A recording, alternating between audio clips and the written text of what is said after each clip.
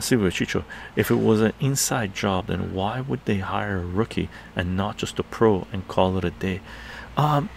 Because if they hired a pro, then they would have known, right? Now we don't know if pros were around or not, right? Keep that in mind. Because if they hired a pro to do this, right, then people would have right away guaranteed gone. It was a deep state did it.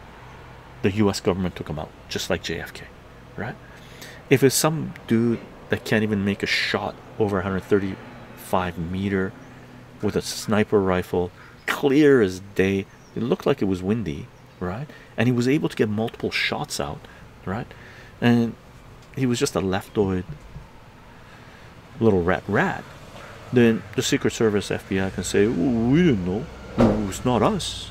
That's why they took over the investigation. As you know, as you should know by now, a lot of the terrorist attacks in the United States have been instigated by the FBI. They've paid people off, right? They bought people. They found little rats in bars, drunk out of their minds or with mental illness, right? And they go, "Oh, let's do this. It's a great idea." And then they give them the weapons, they give them the bombs, and they send them off, and they arrest them before they do anything or afterwards, right?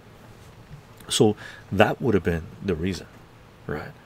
You want to have an alibi. You look at this. He was a blue-haired, purple-haired little rat, right? We didn't have anything to do with it, right?